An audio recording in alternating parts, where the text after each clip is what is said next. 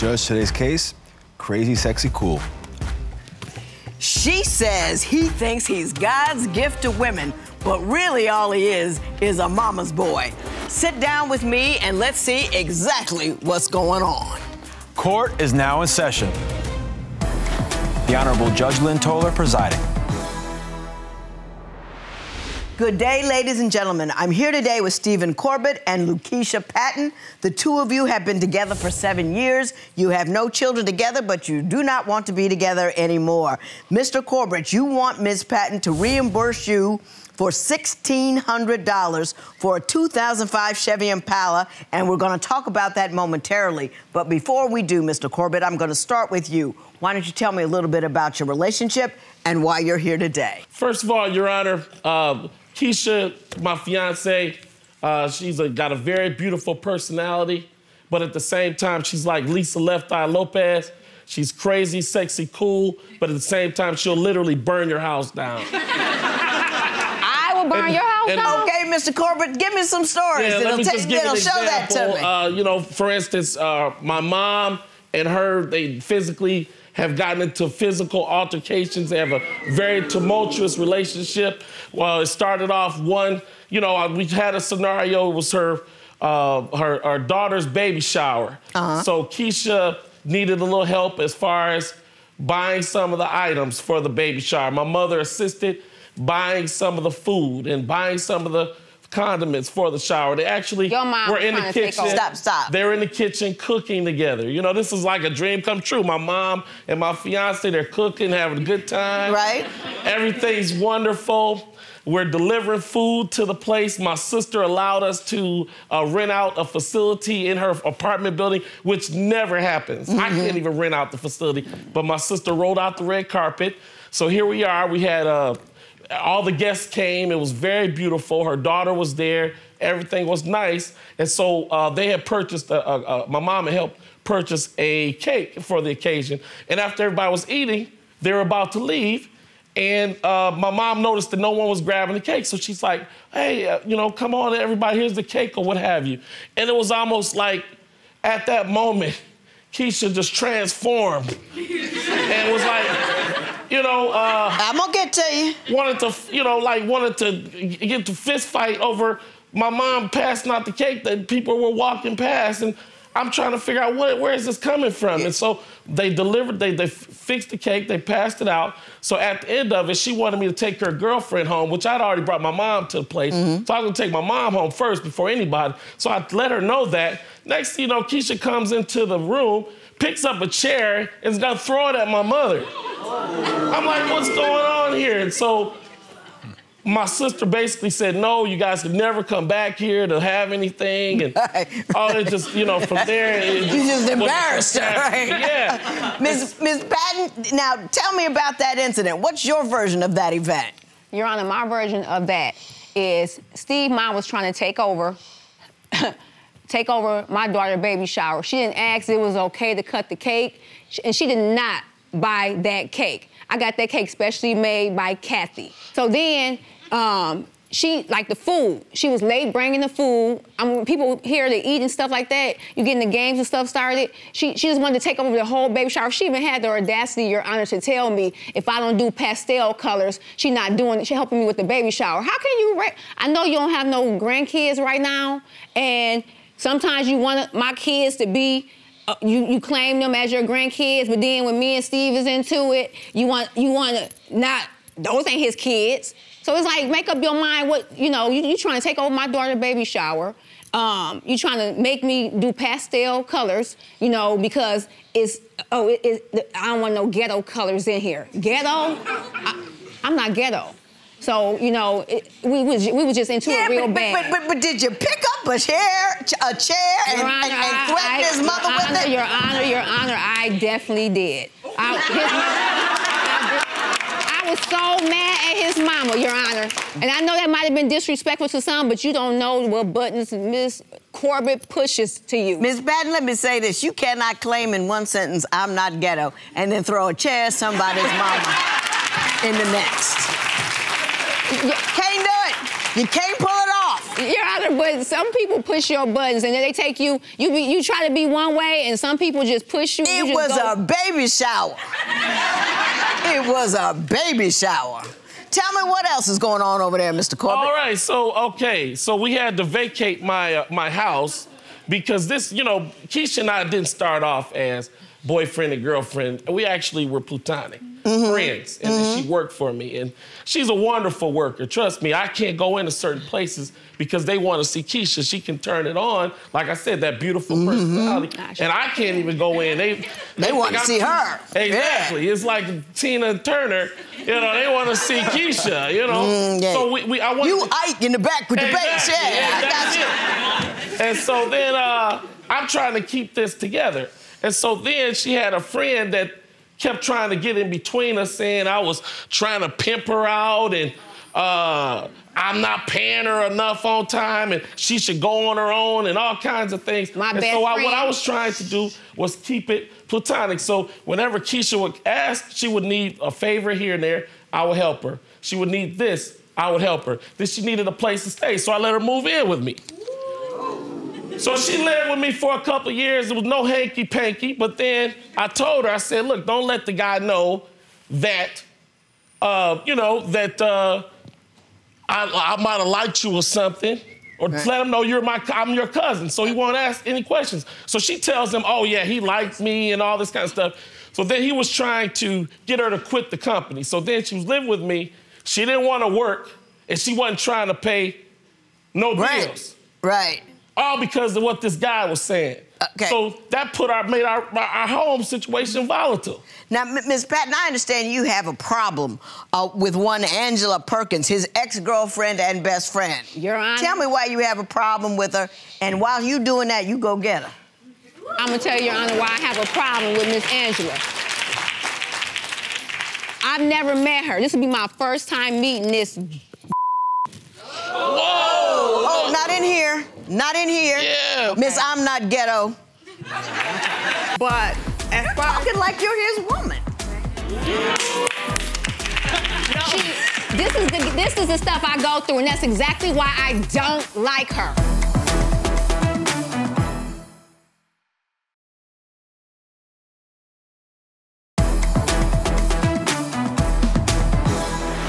Ms. Perkins, I'm gonna talk to you momentarily. Tell me what the nature of your relationship with Mr. Corbitt is. Mr. Corbitt and I, we were engaged at one point. Yes, and I took him to court because we didn't end up getting married because of his mom and her controlling ways. That's neither here nor there. She's co-signing on you with the mom thing. Hey, well, the mom, she's a Delta. Well, I'm an AKA, and we didn't really kind of get along in that way. You cannot tell me that made up, created a problem between the two of you, Delta and AKA. I wasn't a Delta. Oh, I just had an associate, and I was like beneath her. She had an associate. Oh, I didn't even know she was educated. My bad. Oh, I didn't know you wasn't either. I didn't know you was educated. Oh, I have a master's degree. All the stuff that you don't do nothing. But you in trouble now. You don't do nothing with that education. Oh, baby, I got my own business. None of that. Yes, hold on. Miss, I'm not ghetto. Exactly. Sometimes I gotta be. Miss Perkins, tell me something relevant about your relationship with Mr. Corbitt here. Mr. Corbitt, he's a businessman. He has an MBA. He's, looks very well put together from the eye. Here we go. But things look great on paper with us, but as far as... You're talking like you're his woman. This is the stuff I go through, and that's exactly why I don't like her. Okay, Ms. Patton, do you consider yourself his woman? Absolutely not. I don't even want him. I mean, excuse me. I can't tell she let him drive her car yesterday.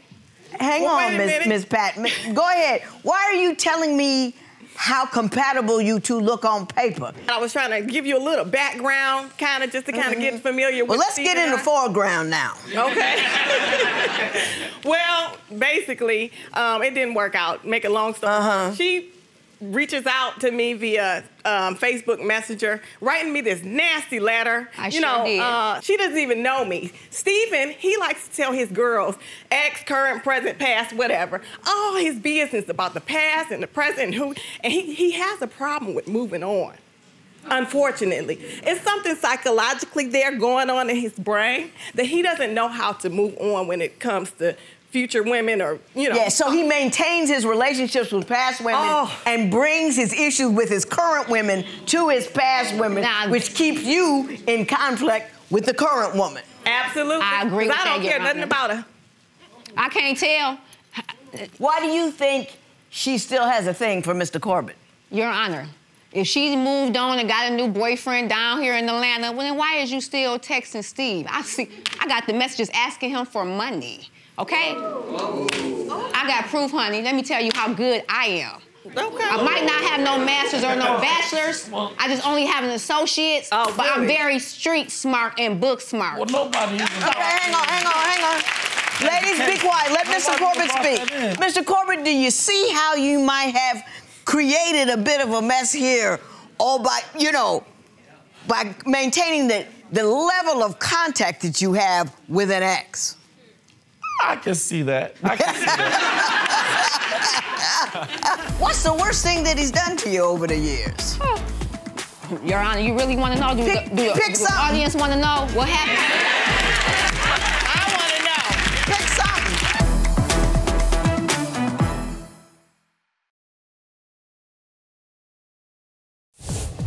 If you would like your case to be heard on Divorce Court, call us toll-free at 1-877-311-2222 or log on to our website at divorcecourt.com. Miss the show? Watch full episodes on our streaming platforms, and for exclusive content, go to Apple TV. But she maintains contact with her ex. Does she really? Yeah. Do I? Yeah. Does it bother you? What is she doing? It bothered me tremendously. Well, tell me what happened. Well, it was a particular Valentine's Day where I had, reservations for our favorite restaurant. Yeah. And I had some flowers, and I was really, I hadn't gotten a ring yet, but pretty much on the road to getting a ring. And so then she tells me she's over in ex's house, spent the night over there, and I can't just contact her when I want to contact her.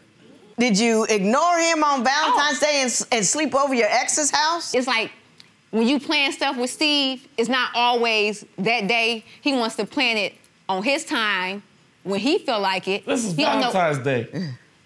Hang on, go ahead. He wants to plan stuff when it's like convenient for him. Valentine's Day. I got that part. Go ahead. He wants to plan it when it's convenient for him, not knowing what you have to do or anything like that. So let me tell you what I did. I put my phone on vibrate. I went over to my friend's house, wasn't Sean, so to get the story straight. I sat there, nothing happened.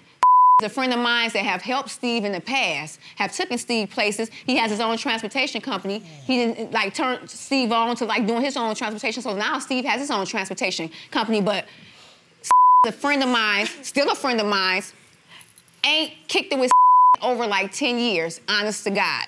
He's just a friend of mine. He knows everything I've been through, and he don't want me to date Steve because of all the stuff that Steve has done to me over the years that I've dated him, engaged to him, and stuff like that. He said, Lakeisha, you deserve better. What's the worst thing that he's done to you over the years? Your Honor, you really want to know? Do the audience want to know what happened? I want to know. Pick something. Okay. I support Steve in everything that he do. To make a long story short, I support him, his book, going to nursing homes, DJing, because I'm a CNA. I've been a CNA for 24 years. I go back to school in January to become a nurse. Okay. So... Let's talk. Hey, look, I'm not surprised. She stayed with me first. She's supposed to go to school rent-free, and that didn't happen. I'm not interested in, although I am pleased that... Stop. Though I am pleased that... No. So she can go to school. Hey. All right. You see me up here? Yes, Your Honor. I put you all out and go about my business. Though I am pleased as punch that you guys are combating by comparing degrees. It makes me happy because you're not comparing things but minds. I love that part.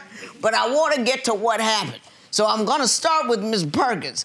Okay. Tell me about the limousine company. What limousine company? Steven is a jack of all trades, a master of none, okay? He always has all these different businesses. That limousine is over there broke down. Probably got a flat tire on it. Probably need a motor. Okay. So, he always starting something. Your Honor, I like to object. Okay? I'm gonna stand up for myself. What you on? I gotta stand up for myself. I'm gonna let you. Hey. I'm gonna object. I'm gonna sit you down in a minute. I'm gonna object, Your Honor. I gotta object on this. You can't object. Let me ask you. Hey. I'm ready to put you all out. All right. Here we go. Is there a point to that story? Just the fact that he never takes care of his business and his money is not coming in like he's saying it in. He takes his workers. He does what he does with her. That's how he got me. He came with me talking about, oh, you're a great worker. You could be an intern with me. And DJ, I started liking him. Oh, he starts talking about marriage. We both started talking about marriage. Want to work it out. Didn't work. Okay, move on. Keep it moving. Steven cannot move on. So I got you. So Steven wants to object and tell me something. So Mr. Corbitt, go right ahead. I mean, I guess if you don't have an Escalade and you got $50 million in the bank, you don't have a business. That is not true. I guess that's the piece. Ms. Patton? When we started, that was when I was beginning my transportation business. She hasn't seen my vans that I have. I've got 2 vans and 2 buses. And I move seniors around. Mm-hmm. That took time to develop. Right. So cars break down and you fix them. Right. They told you far away. You was naked, running down the street. Hey, that's mine. Listen. I wasn't naked. My daughter's looking out like, I want to understand that was a van of mine. Stop. Ridiculous. Stop. Ms. Perkins, have a seat, because you're just confusing me. Yeah.